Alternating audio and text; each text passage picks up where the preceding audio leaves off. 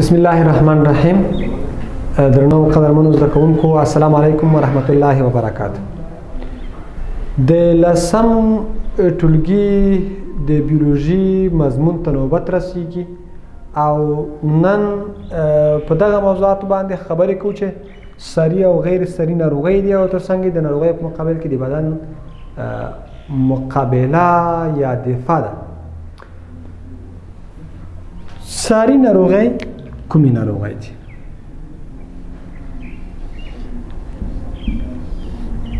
ساري ناروغۍ په بیولوژیکي ژبه کې ورته انفیکشن ډیزیز هم وایي. انفیکشن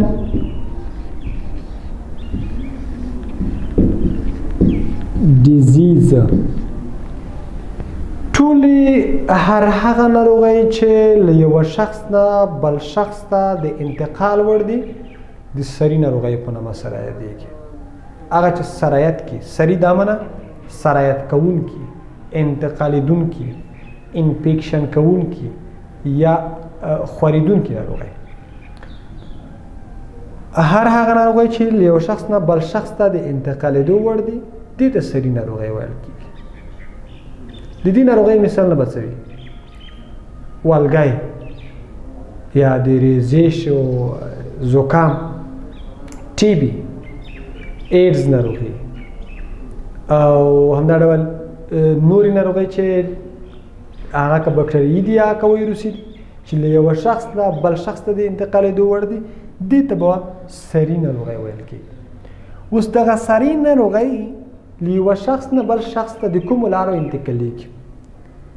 هغوی چې په دغه ناروغۍ باندې ککړ دي په دې سري ناروغۍ باندې د هغوی سره د لاس یا د وجود تماس، د هغوی له پوښاک نه استفاده کول، د هغوی سره په یوه کاسه کې د ډوډۍ خوړل، د هغوی سره په یوه لوښي کې څښاک کول، د هغوی د ناستې په ځای کې کېناستل او همدا ډول نور.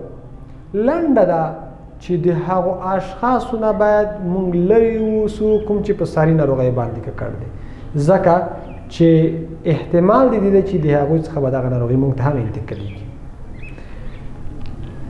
دویم راځو غیر سري ناروغیو ته.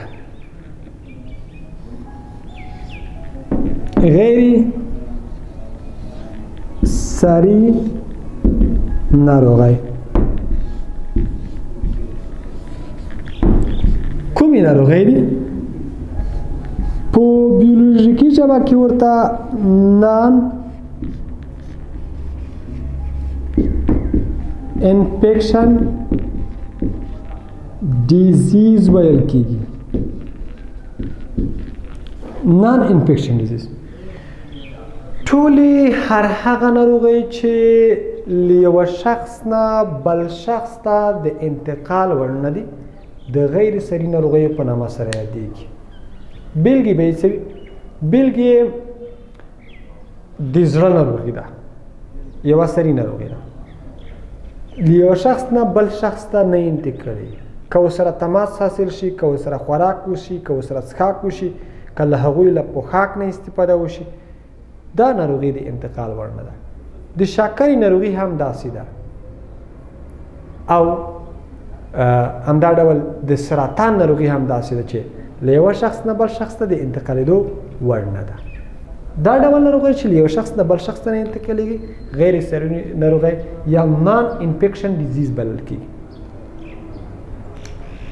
اوس د ناروغیو په مقابل کې په خاص ډول د هغو ناروغیو په مقابل کې کومې چې بکټریایي او ویروسي ناروغۍ د هغو په مقابل کې بدن څه ډول دفاع سرته رسوي؟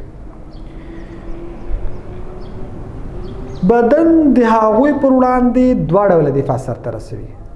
یو ډول دفاع ته احتساسي دفاع ویل کېږي. یو ډول دفاع چې بدن یې د میکروبونو په مقابل کې سرته رسوي هغې ته احتساسي دفاع وایي.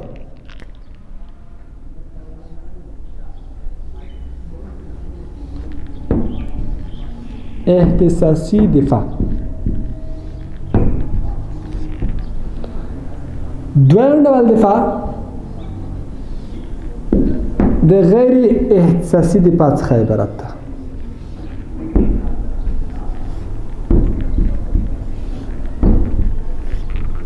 غیر اختصاصي اختصاصي دفاع عبارت له هغه دفاع څخه ده چې بدن یې د خاصو یا ځانګړو میکروبونو په مقابل کې سرته رسوي. غیر اختصاصي دفاع عبارت له هغه دفاع څخه ده چې بدن یې د عامو یا د ټولو میکروبونو په مقابل کې سرته رسوي. اوس په غیر احساسي دفاع باندې تمکیږو بحث کوو. لکه یو اتاق ته چې څوک د دروازې له لارې داخل نشي داخلېدی، داسې رقم ته زموږ او ستاسو بدن ته تر هغې میکروبونه هم نشي داخلېدی تر څو چې له پوستکي او مخاطغ شا سره تماس کې شوي نه وي. یعنی لکه اتاق ته چې د داخلېدلو لار دروازه ده، داسې رقم د بدن ته د میکروبونو د داخلېدو لپاره دروازې چې دی هغه پوستکی او مخاطغ شا ده. تر هغې به میکروبونه یا ناروغۍ تولیدونکي کوچني ژوندي موجودات بدن ته داخل نشي تر څو چې له دغو دوو دفاعي کرښو سره مخ شوي نه وي، چې یوې پوستکی ده او بلې مخاطغ شا ده. اوس مخاطغ شا چېرته موقعیت لري هغه لږ وروسته وایو. پوستکی اوس تشریح کوو. پوستکی یا سکین. پوستکی یا سکین. پوستکی هغه غړی دی چې له سر نه تر پښو پورې زموږ او ستاسو ټول بدن یې د بهر له طرفه پوښلی دی. همدغه پوستکی دی چې د میکروبونو پر وړاندې لومړنۍ دفاعي کرښه ده او د همدغه میکروبونو پر وړاندې څه کوي؟ دفاع کوي. په څو طریقو سره پوستکی کولی شي چې د میکروبونو پر وړاندې دفاع سرته ورسوي. اول، پوستکی خواله تولیدوي او خواله تیزابیت لري. همدغه تیزابیت ته چې د میکروبونو پر وړاندې څه ډول تمامیږي؟ سرسخت تمامیږي. د دا معنی چې کله چې خواله تولید شي د پوستکي مخ تیزابیت پیدا کوي، هغه تیزابي کېږي د خولې په وسیله به. نو کله چې تیزابیت پیدا که او کله چې مایکرو ارګانیزمونه راتلل د پوستکي له لارې بدن ته داخلېدل، نو کله چې پوستکي سره تماس کېږي هلته تیزابیت ساحه ده یا محیط تیزابي دی. نو په دې تیزابي محیط کې پاتوجین میکروبونه هغه ژوند نشي کولی، بالاخره مري. نو دا ډول عمل په خپله د پوستکي یو ډول دفاع ده چې د تیزابیت په وسیله باندې د مایکرو ارګانیزمونو په واسطه په مقابل کې ترسره کړه.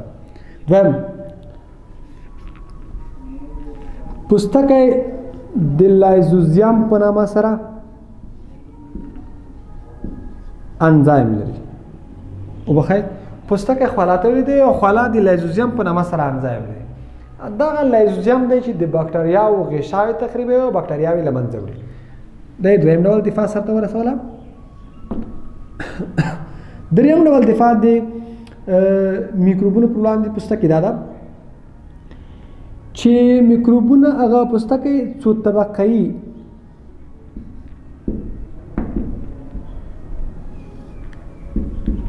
طبقه‌ایي جوړښت لري.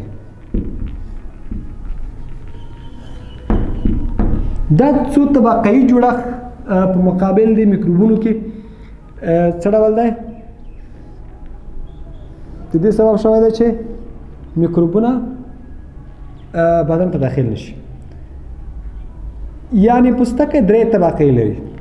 یو ته بهرنۍ طبقه چې د اکټوډرم په نامه سره یادېږي. اکټوډرم. یو ته منځنۍ طبقه چې د میزوډرم په نامه سره یادېږي. یو ته نننۍ طبقه ده چې د انډوډرم په نامه سره دي. دا درې طبقې د څه شي دي؟ د پوستکي دي. اوس د درې طبقې جوړښت یا څو طبقې جوړښت پوستکی د میکروبونو په وړاندې څه ډول استعمالوي؟ دا فرض که یو پاتوجین میکروب دی غواړي چې بدن ته داخل شي، د پوستکي له دې پوړ یا دې طبقې سره مخامخ شي، دا طبقه ورته اجازه نه ورکوي. لکه وړاندې مې چې ویلې د دغې دوو طرز لمنونو نه کار اخلي او بالاخره هغه میکروبونه له منځه وړي. نو که چېرته د دې طبقې نه تیر شي دا طبقه ورته اجازه نه ورکوي. که چېرته د دې طبقې څخه تیر شي دا طبقه یې په مخ کې د خنډ او ځنډ سبب کېږي او په نتیجه کې د میکروبونو په وړاندې یو ډول دفاع سرته رسېږي. څلورم ډول دفاع د پوستکي په وسیله باندې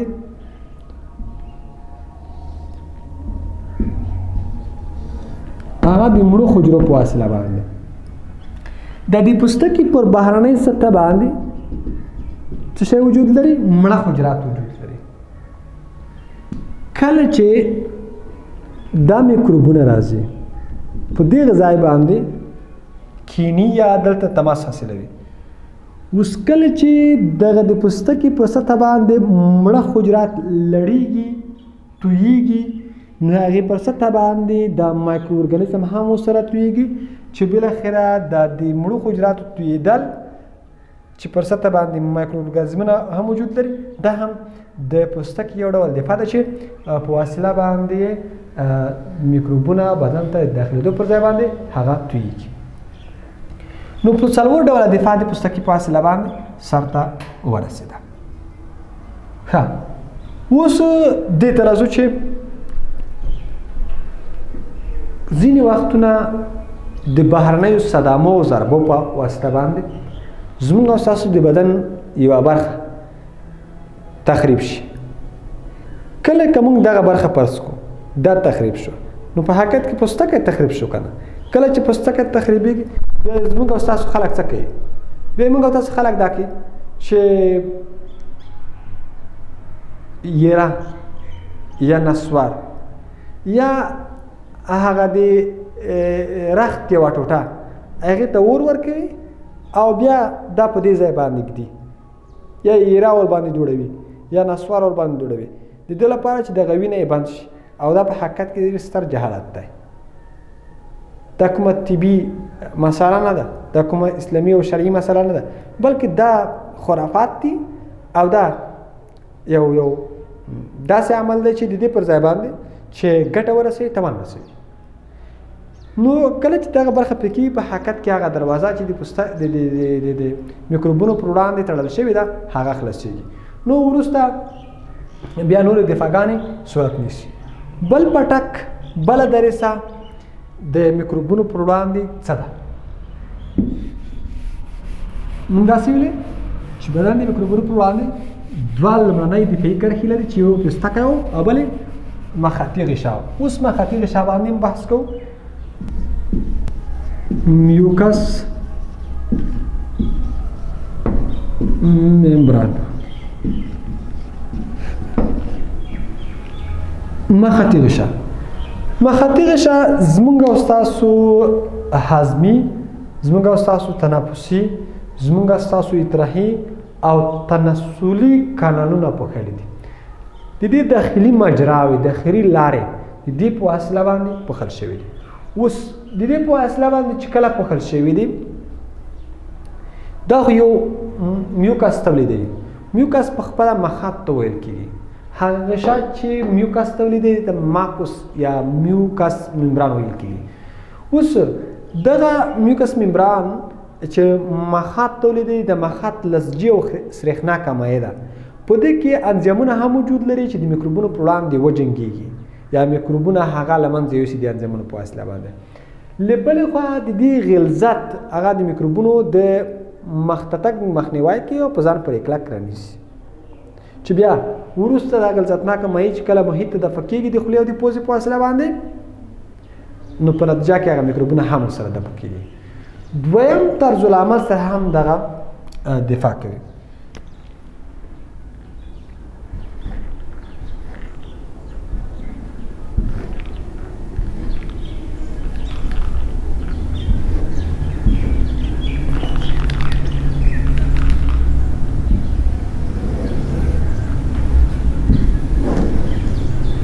دا فرض که سګي دي د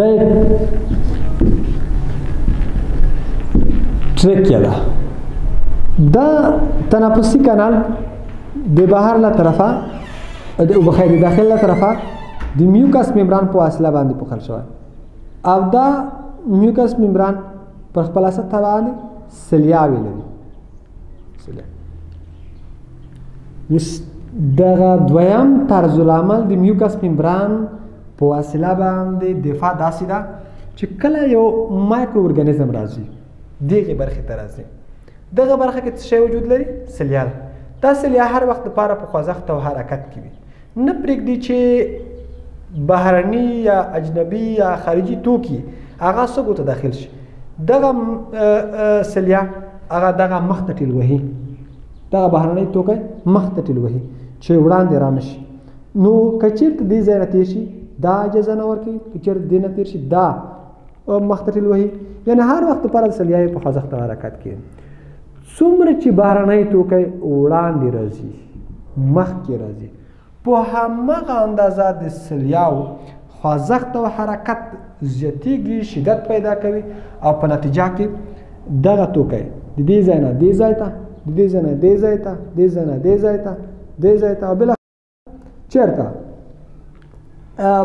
حلق ته ځي او د حلق نه وروسته یا د خولې او یا د پوزې په واسطه محیط ته دفع کېږي او یا دغه توکی د معدې کانال ته داخلېږي یا د هاضمي کانال ته داخلېږي او د هاضمي کانال نه وروسته ځي معدې ته. اوس که دا کوچنی مایکرو ارګانیزم وي، بکټریاوې، ویروسونه، یعنې هغه د معدې د انزیمونو په واسطه باندې تخریبېږي. او که چېرته نور توکي وي هغه د هاضمي سیستم د جامد فضله مواد سره یو ځای محیط ته دفع کېږي. نو درنو او قدرمنو زده کوونکو، د نن ورځې درس هم په همدې ځای باندې پای ته رسو او زه هیلهمند یم، زه امیدوار یم چې په دغه درس باندې به تاسو پوه شوي وای. نن ورځ مو درس یو څه اندازه کم وویلو د دې لپاره چې مونږ په دغه درس باندې پوه شوي وو، نو درس مو لنډ او خلاصه ویل. راتلونکي درس کې به انشاءالله زموږ او ستاسو د بدن نورې دفاعګانې همدغه غیر احساسي دفاع کې تم کېږو چې کله چې میکروبونه بدن ته داخل شي نو بدن بیا په څو ډوله دفاع سرته رسوي. دا خو بهرنۍ هغه کرښې دي، دفاعي کرښې چې لومړني میکروبونه ورسره تماس کوي. که چېرته د دې کرښو نه د میکروبونه تېر شي بدن ته نو بدن یې په څلور ډوله دفاع سرته رسوي چې هغه بیا راتلونکي درس کې موږ وایو. او بیا راتلونکي درس کې دا هم وایو چې احساسي دفاع څه ډول صورت نیسي، په هغې باندې موږ خبرې کوو. د دې لپاره چې ستاسو دغه درس زده شوی وي، درس مو راخلاص که، درس مو رالنډ که او نن ورځ به کم ویل. تر بیا به چې بیا هم ستاسو په درنه خدمت کې راځم او ستاسو لپاره به نوی درس وړاندې کوم. تر هغې مو الله مل شه، ښه وختونه او ښې چارې ولرئ. سلامت اوسئ.